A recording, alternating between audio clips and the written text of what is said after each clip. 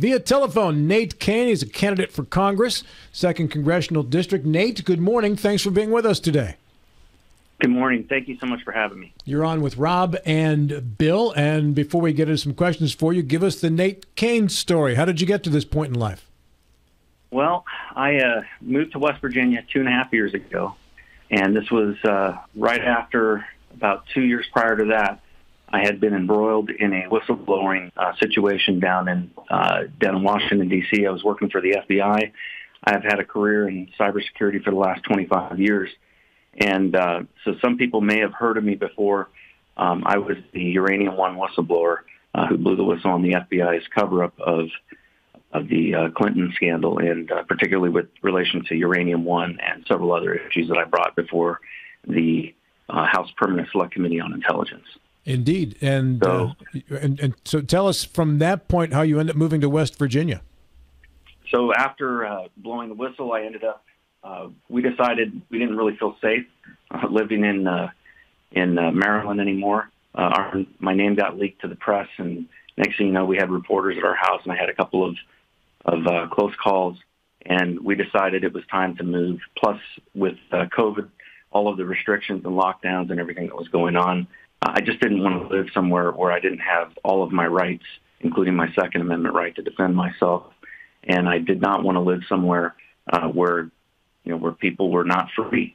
And so I looked around and I said, where is somewhere around here that where people respect the Bill of Rights and where you can live your life free as a free American? And I saw West Virginia seemed to me to be the place where we wanted to resettle and make our home permanently. So I had no intention or any plans of running for anything at that time. And it wasn't until November, this last November, after the election, I was pretty disappointed in the results of what happened up in Pennsylvania and Arizona and some of the other states. And so I prayed about it, and I was mainly just praying and asking God to raise up righteous men and women to run for office. And I heard that still small voice in my head say, well, what about you?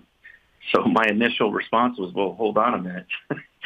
And because I did not want to do that, I actually have a very successful business, and I'm finally getting my life back in terms of, my anonymity and all of that. And this, of course, is going to destroy all of that. But I spent some time in consideration and prayer and decided that what we need right now in our country is we need people who are going to have the boldness, the courage, the integrity to do the right thing and call out corruption and try to fix some of these problems that we have in our federal government, especially in regards to the overwhelming amount of power that is concentrated there that, quite frankly, doesn't belong there.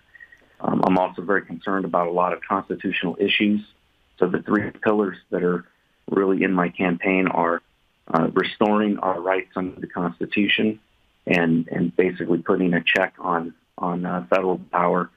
The second one would be strengthening our national security. I feel like when you look and see what's happened in regard to just the depletion of our arms and our military weapons and all of that being sent over to Ukraine, including the draining of our strategic reserve, which is, I think, a pretty significant thing. I'm very concerned that we don't have what we need to fight a war on two fronts if that were to happen.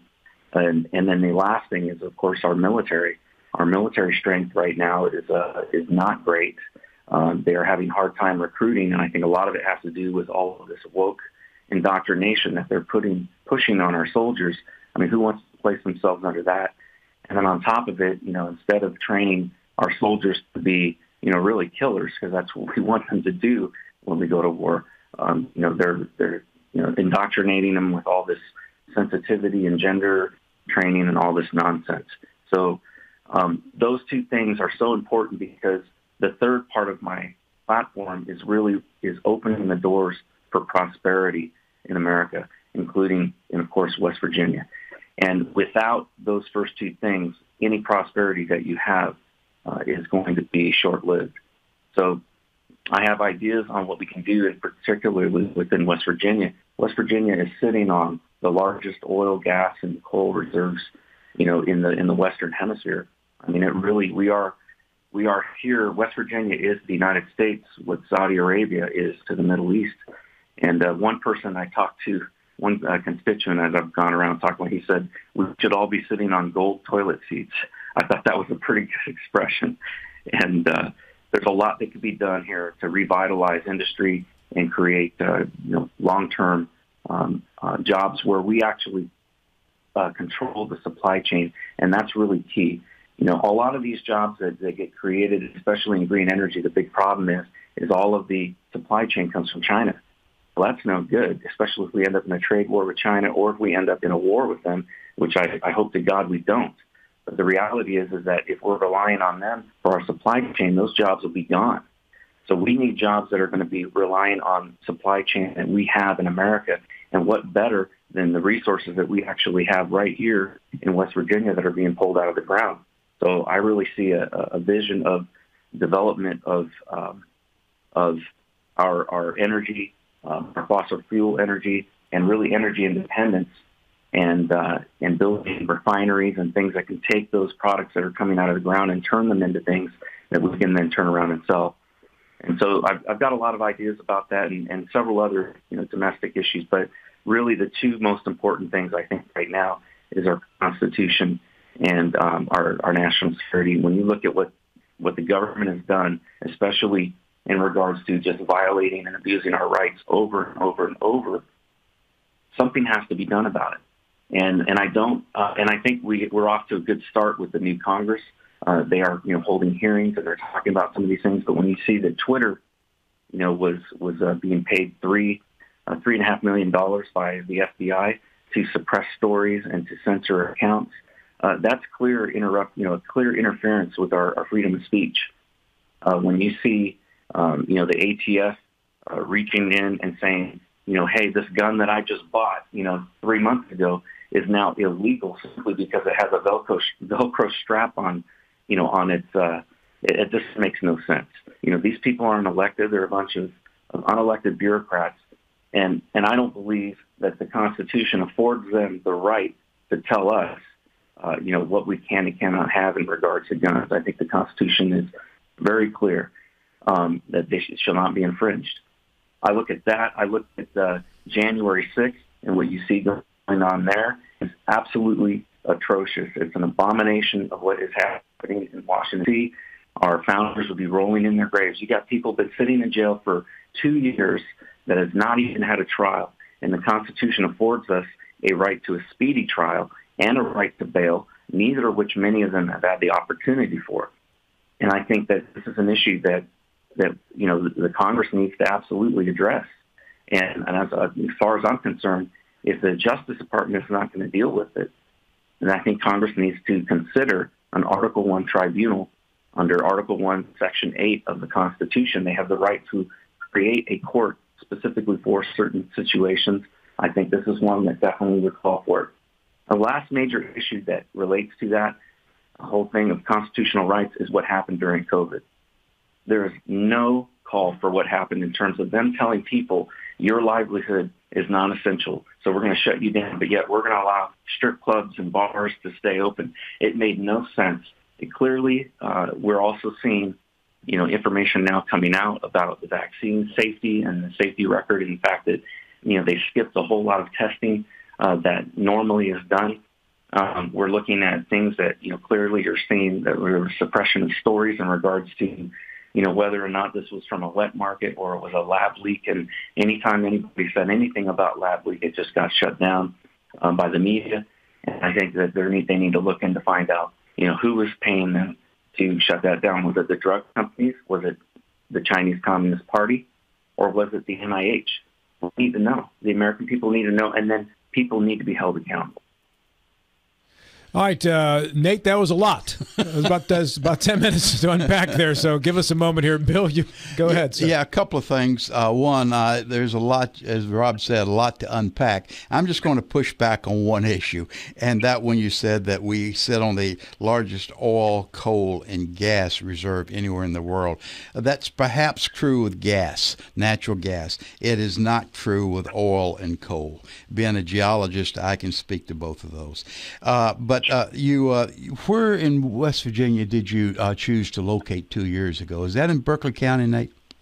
Yes. Yeah, I That's live in Hedgesville. Live in Hedgesville. Okay, fine. You were in the Army for a while. What did you do in the Army?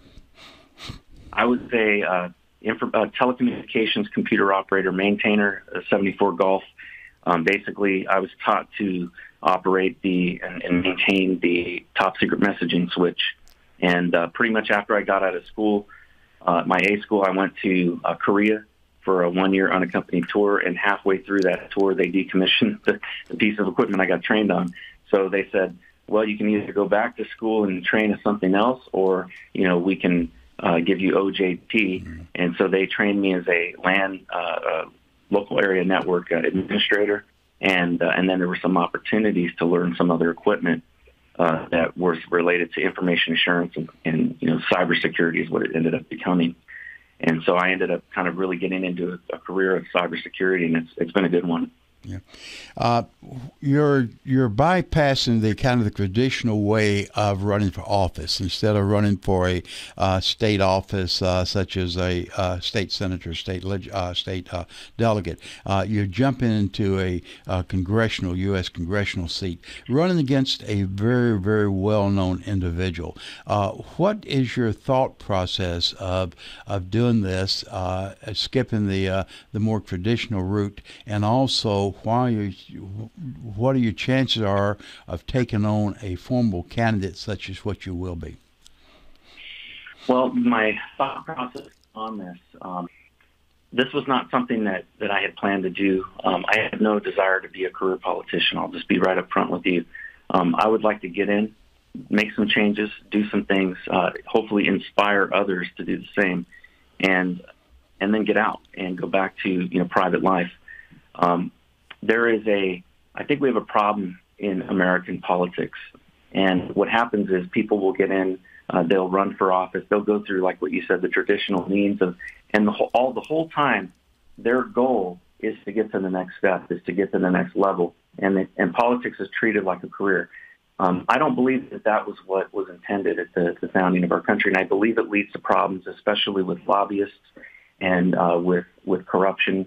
Within our Congress. I think it's why we see oftentimes legislation that doesn't make any sense and doesn't seem to represent the people. So I would say that having somebody that comes in as a complete outsider, not a bad thing. A perfect example of that is Donald Trump. He certainly was an outsider. He was not somebody that was a congressman or a senator or anything like that. He was not a governor. He just felt called to do it, and he did it. And I think he was one of the greatest presidents, at least in my lifetime, that I've ever seen. A man who basically did everything he promised to do. And I think part of the reason for that was because he was not beholden to all of the special interest groups that typically people get bogged down with, when you're in politics. I have worked around Washington, D.C. enough to see just how that political system that we live in corrupts people. And so I think that the fact that I have no political background is actually a good thing. One of the things that you mentioned, going up for formidable candidate, how do I track with that? Well, the way I look at it is I'm either going to get elected or I'm not. I really, it's not an issue for me of I'm not going to take, corporate lobby money. I'm not going to go out and put myself in a position where I'm beholden to anybody except for the people of the 2nd District of West Virginia. And so I am spending my every evening, every afternoon, every weekend going out, knocking on doors, visiting meetings, talking to people in different parts of the 2nd District. I spent last week, we were in Charleston, but then after that we went up to Wetzel County, and I met with some people up in Wetzel County. And, and there's a lot of people here in West Virginia that feel, quite frankly, forgotten. They feel forgotten by, those that go to Washington, D.C. to represent them, but they also feel forgotten even a lot of times by their own delegates and senators. And I realize that's not a popular thing to say, when I want to get their support. But to be honest with you, like I said, I don't really care about, any politician's endorsement. What I want is the endorsement of the people. And so I'm working my butt off to go out and talk to them, to listen to their needs, and giving them the assurance that what separates me from the other candidates is that while I may not be a very experienced person in politics, I have a track record of integrity, and integrity when it counted. When I blew the whistle on the FBI, I went up against Hillary Clinton, I went up against the FBI, and I went up against Russian intelligence agents. And even with all of that, and even in throwing away the most highest paid job I ever had in my life up to that point, I turned away from it all to do the right thing. And I think that speaks a lot for my character and for my integrity. And I think that the people of West Virginia will see that. And I think that they'll see it, and I think it will matter to them. The people that I talk to, they seem to be, they feel a lot of them feel very disenfranchised from what they see happening in politics today. I hear this term black-pilled. I think a lot of people feel like, what's the point of voting? And I'm getting out there and talking to them and telling them, look, we have to take action. We have to. We have a duty to. It's not a matter of whether we feel like, we want to or not. This is something we've been given, this great gift of America and having our freedoms, and we got to fight for them. Every generation has had to fight for them. Now, maybe we haven't had a world war in our generation, but we certainly have had a culture war in our generation, and we have to fight to make sure that our country stays free and that we can pass it to the next generation. And I think that I can inspire people towards that. Let's circle back to something you said earlier. The Article 1 tribunal convened by the U.S. Congress. Has that ever, and I think you're specifically talking about those individuals that have been charged or held for January the 6th. Has a tribunal such as what you're describing ever been convened by the U.S. Congress? There have been Article 1 tribunals that have been convened. There's a number of different types of courts that can be set. I mean, basically, they're just courts that are set up, but they're unlike a Article 3, my understanding, and granted, I'm not a lawyer, and I'm not a constitutional authority on this, so I am speaking with people and getting information on this. But the difference between, say, an Article 3 versus an Article 1 is Article 3, you have, these are our typical courts that we see, the appellate courts and whatnot, where you have you essentially have a permanent appointment, and there's really nothing to do once it's creating to ever stop it. Whereas an Article 1 tribunal can be set up as kind of a temporary thing. When you see a lot of the military tribunals, they work in the same way. Of course, the war crimes tribunals, Nuremberg, Tokyo, which incidentally my great-grandfather he testified in that trial. He was a survivor of the Bataan Death March in the Philippines. And those types of tribunals are very effective because what they allow is they allow for the Congress to basically reduce the salaries down to zero and these appointments not to be permanent. So that way you can make the court go away when it's done its job. And I do think that we have a situation here with the politicization of the Department of Justice and the FBI that is pretty significant. And I don't believe that our current courts, I don't believe that the current Justice Department, has the willpower to kind of clean up their own act. And so I think that this is something that could be appointed to address it and to bring in, to basically set this up to clean up this. So you're suggesting a congressional tribunal to provide oversight to our courts for these particular hearings. Is that correct? Well, this would be an actual court set up in and of itself. It would be a temporary court, but it would be a court to try the essentially abuses of power and crimes that have been committed by those that have been in positions of power, especially when you think about some of the things that are coming out now about I think there have been plenty of evidence that Fauci lied to the Congress, that he lied to the American people and misled them. It seems clear that there was a lot of money involved that was going into the hands of companies that were essentially funding gain-of-function research in China that essentially weaponized a virus that we gave them. I think that is something that needs to be looked at. I'm not calling for torches and pitchforks. I'm talking about a judicial process by which to try these crimes and to look into them, and not just looking to actually hold accountability, because we see it all the time. Congress will hold hearings, but then nothing happens. And I think that we actually need to see, I think the American people need to see accountability. Otherwise, they're not going to believe that it's ever going to happen. I think congressional hearings, by and large, are the biggest waste of money that we have in Washington, D.C., and that's saying something, because there's a lot to compete with there on biggest waste of money categories. But they have these hearings, and what comes of them, other than a bunch of time spent and a few powerless underlings getting the worst of it after the investigation's done.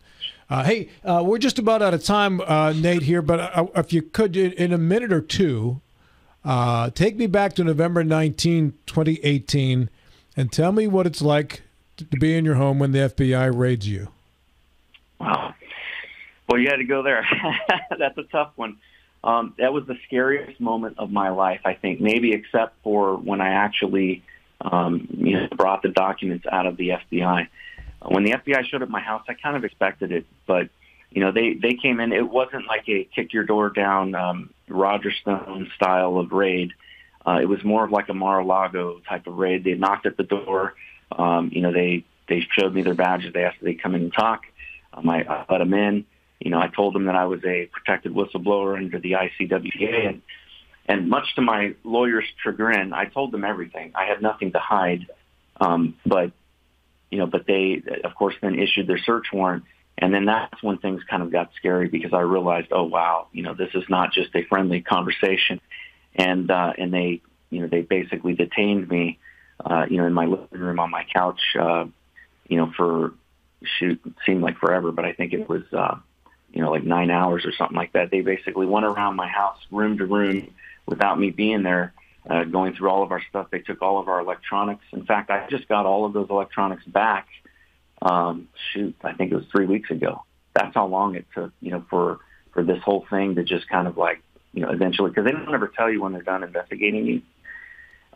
They just let it hang over your head. And so you have to live your life in fear, wondering if you're going to be indicted for something that you didn't do. And so, but I had them going around my house, and my son, who's got autism, he was very negatively affected by this. It really created I think a lot of kind of PTSD for him, actually, seeing his father have all of, I've got several guns, and then I had them locked up in the safe, but, the FBI asked to see my guns. They took all of my guns. They zip tied them all and separated me from them. And, of course, my son saw that, and he felt immediately unsafe seeing all of these agents with guns on their hips, and yet, me, I'm being separated from mine. And the other thing that was, I think, a scary thing was, really afterwards, because one of the agents really came down hard on me and really tried to manipulate me into giving them passwords and things like that. And he gave, I gave him the password to my phone, which I probably shouldn't have, and I would never recommend anybody do that. He started asking me for, and I'd already told them that I had an attorney representing me, but he called me the next day and tried to pressure me to give him the passwords to government equipment that he had taken. And that would have been illegal for me to do. So I told him, I said, look, here's the name of the system administrator. You can call them over to the VA, because I was working, at that time I had left the FBI and started working for the VA. And I said, you can contact them and get that. And he kept pressuring me and kept saying, no, I need you to give it to me. And I told him, I said, I won't do that. Respectfully, I can't. That would be, I don't believe that would be legal, and I'm not going to do it. And then that's when things changed, and it got real ugly. And when they raided you, you had already turned documents over peacefully, basically, correct? Oh, yes. So we had contacted Horowitz. I gave them, and we asked Horowitz, do you want the thumb drive? Because I had everything initially on a thumb drive. And he said no. He said he wanted everything printed out, and I was authorized to keep that thumb drive, because if the House Permanent Select Committee on Intelligence or the Senate Select Committee on Intelligence decided to do nothing, I actually had the right to go to the Senate Judiciary or the House Judiciary. There were other options that I had to take this information to. And so I had the thumb drive in my possession at my home.